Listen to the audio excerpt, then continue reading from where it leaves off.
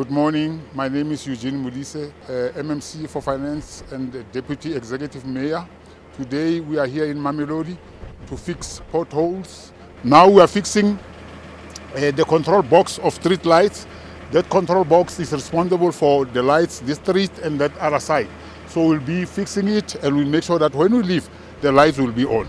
And we're going to fix potholes. We've started with the cleaning surround this area, and we're educating our community how to handle the dirt and make sure that rubbish is not all over. They must make sure that they put everything into the plastic bags and put it on the street so that we can collect them as the city.